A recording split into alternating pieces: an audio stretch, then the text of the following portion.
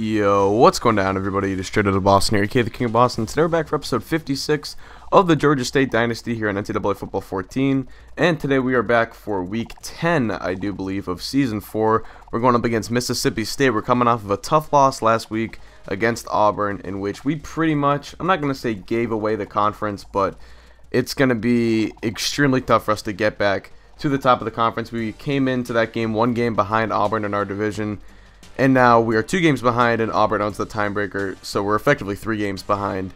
It's already week 10. It's going to be, we would have to really, we'd probably have to win out, and we'd have to have Auburn lose 3 of their probably last 4 games. So that loss really affected us. But now we're playing for 2nd, 3rd place. There's kind of a logjam where we are right now in our division. We are in the West Division, and it's just a bit of a logjam kind of where we are standing, and I think that if we can get up to 2nd, 3rd place, we can still get maybe a January bowl game. I think that'd be a good goal. Coming into this year, my goal was only just to make a bowl game, but now as the season has progressed, we're already at 6 wins, I do believe. So the goals have progressed a little bit, and I'd like to maybe make a better bowl game than I had originally intended. But nonetheless, we're going to get right into the gameplay. Jeremy Johnson looking over the middle. That's going to be caught short. 4th and 1 coming up. We're going to hand it off to Kyler Neal, and Neal gets stuffed right there. He loses a yard on the play. That's going to be a turnover on down, so Mississippi State takes over. Doug Steele is their quarterback. He gives it to Shelby Christie on the bubble screen. He picks up 22 yards, and now 2nd and 4. Steele is going to hand it off to his halfback Shumpert, not Amon Shumpert.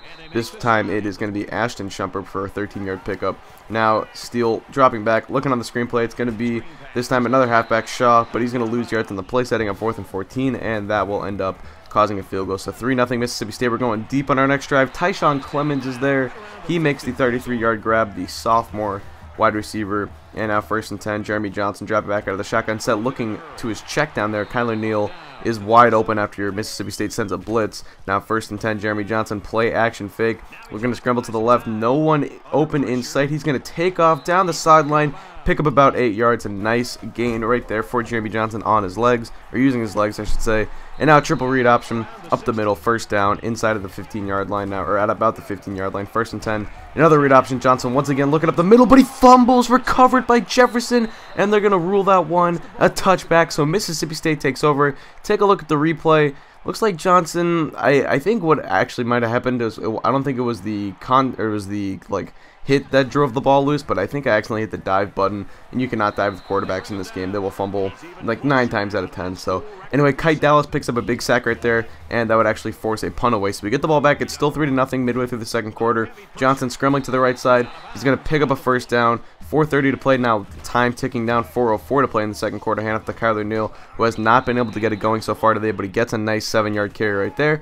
Now 2nd and 3. We're going to give it right back to him on the read option. Up the gut, and he's going to get inside of the 40-yard line. A nice pickup once again for Kyler Neal. Play action this time, using the run game to set up the play action. We're going to look to go deep here. Johnson, end zone, almost intercepted. It looks like, I believe that was Justin Wagner, had a beat on the guy, but the guy catches up and almost makes a diving interception. 3rd down, we try to run a screenplay, get a couple extra yards, get in field goal range. No luck. 4th and 9, we're still going to go for a field goal. This is 40-something yards, 48 yards, I believe, and it is short. We have not been able to get our kicking game going this year. We do miss Will Lutz, the one, I think it was all conference last year. But check this out. Auburn loses to Arkansas. So maybe the conference or the division title is not out of our hopes yet, or not out of our, I guess, sights, I should say. Because Auburn loses, so now a win today puts us 1 game back, effectively 2 games back, like I said. But first, we got to beat Mississippi State. Ashton Shumpert down the left sideline, 1st down, and a lot more on the screenplay. Now Donald Steele dropping back, looking over the middle, caught. It's going to be his wide receiver for the first grab of the day, and now 3rd and 5. Steele handing it off to Ashton Shumpert, but he's going to get stuffed. A big tackle right there from Kite Dallas. 4th and 6 coming up, and Mississippi State will have to settle for a field goal. That'll make the game 6-0. Johnson gets the ball back, a minute left to play in the 2nd quarter. We're looking short, and that's intercepted. That was just a terrible decision on my part.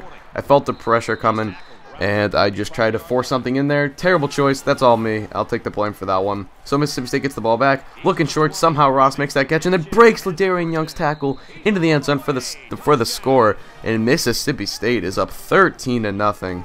So we are really struggling on offense right now. Let's see if we can get anything going here to end off the 2nd half. Even just get in field goal range, make some sort of, just get something going here. We're looking for Rufus Warren. He somehow hangs on. I love Rufus Warren, man. He makes so many tough grabs. Just such a good tight end. And now, looking left side, beautiful throw to Justin Wagner, who found himself open. We get inside of the 25 to about the 20. 19 seconds left. We're going play action. Johnson, he gets sacked right there, so we're going to have to burn our last timeout with 16 seconds to play. 3rd and 18. Johnson drops back. He's looking over the middle, and Kyle Rucker is there, the fullback on the streak route. Makes the grab. 2nd and goal. 5 seconds left. Johnson, he's looking over the middle, short, and Paul Walker's there for the score. I decided to go against just settling for a field goal right there. I really wanted to get 7 up on the board. I felt with 5 seconds left we could get one quick play in. Paul Walker on the crossing route gets the touchdown. So we go into the half down by 6, 13-7. How we've played, only being down by 6, I feel pretty good. I think we can come out in the second half, get something going on offense or defense. If it continues to play well, I think we'll be in good shape. But let's see what happens. Start of the second quarter, 7:15 to play, 3rd and 8. Donald Steele looking, tons of time, fires it deep, and that one is complete. Antonio Huff once again getting burned. Last year it seemed like it was Antonio Huff stepping in a lot of the time to that #1 corner spot to replace guys getting burnt on the end, but now it seems like this year Huff is really struggling on the outside. But Avery Sweeting on the kickoff return inside of the 40. Great return, finding the hole, running straight up through it, following his blockers nicely, and that gives us great field position. 2nd and 10. Neal cutting back into the inside on the screen route. He picks up the first down, a nice 10-yard gain.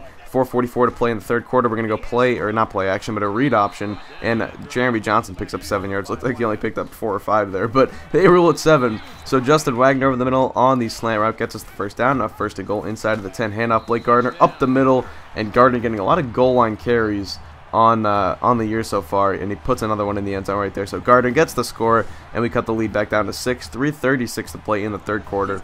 Still plenty of time to mount this comeback, but we've got to get some defensive stops. Donald Steele looking right side. That's going to be wide open. Shelby Christie is there for the grab now. 1st and 10. Donald Steele once again dropping back. A lot of shotgun sets for this team so far. And Christie, same route. We switched up our coverage on that play to a zone, but it did not matter. The same route works. And this time, Jamil Spencer gets completely beat right there by Samuel on the coverage. So 2nd and 1, empty backfield. Another play. It was really like one of those fake draw plays. And Samuel again beating the linebacker coverage right there. He's having a field day out of the slot right now. And then Hammond over the middle for the score. And Mississippi State puts more points on the board. So once again, they go up by effectively 2 touchdowns, being down by 13.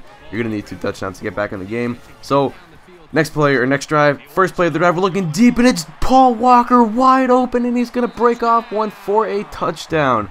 So 27-20 is the score, and we're going to be going for 2 here. Now the reason is if we get down by 5, then a field goal will keep it a 1-possession game at 8. But we do not convert, so we are down by 7. 27-20 is the score. 2 minutes to play in the third quarter. Steele up the middle. Nice juke move right there, picking up the first down. And now 1 minute to play in the third quarter. Steele this time out of the under center, I should say. Another slant route. Our secondary is no match for these receivers right now. We can't seem to do anything. I tried switching up zone packages, dime, nickel, all that stuff. Nothing seemed to be working. Now Ashton Shumpert up the middle. He gets stuffed right there. So 4th and 4 coming up, and we actually force a field goal here. So we're only down by 10. And now if we can just get something going on offense, we can get back into this ball game. 6:25 to play. Walker on the outside. First down now. 3rd and 10. Johnson looking short. Paul Walker's there, and this was my fault. I really wasn't aware of the down and distance there, so it's 4th and 5, and I kind of rush my play selection, and I just make a terrible throw right there. Bad choice. That's going to be an interception. Mississippi State takes over. So 3rd and 7 for Mississippi State. Ashton Shumpert gets a carry up the middle. He gets stuffed. 4th and 7. They're going to go for a long field goal here. Kick is up, and it is short and no good. So we actually effectively just ran some extra time off the clock with that interception, but Johnson looking deep. He's got a man. It's Justin Wagner down the middle, and he's going to get all the way to about the 6-yard line. A huge gain. 2nd and goal. Read option. Johnson up the gut for the score, and that's going to give us cut the lead down to 3. 30-27 is the score. 3:53 to play. We need to get a stop, and then we get the ball back. The way our offense is going, we can win this game. Steele looking short. Shumpert. Oh my goodness. Strickland completely missed the tackle right there, so some more time runs off the clock. 3rd and 11 now. Steele, another little screenplay to Ashton Shumpert. He gets stuffed. So 4th and 4 coming up, and they would end up punting it away. So we get the ball back. Paul Walker left side. That's going to be a first down on the curl route. Now 1st and 10.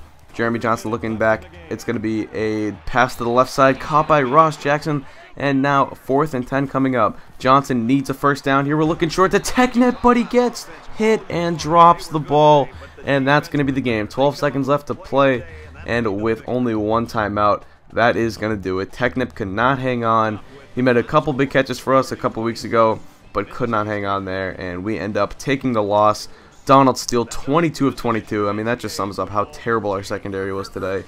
Just, oh, it's god-awful. So, anyway, can't harp on it too much. Jeremy Johnson played all right. A couple turnovers, but I don't know if I would, I guess I could blame him for a couple of them, but one of just bad choices on my part. Walker had a good day. Wagner found himself open a couple times. I liked how our receivers did. Our secondary and defense in general was pretty terrible, but nonetheless, that's pretty much going to do it. Steele, oh my goodness, that is embarrassing to get eaten up by a Mississippi State quarterback like that. But nonetheless, that's going to do it. So we fall to 6-3 on the season, and I believe 4-2 in conference, I want to say. Something like that. Nonetheless, stop saying that, Ian. Anyway, that's going to do it. Thanks for watching. Hope you did enjoy.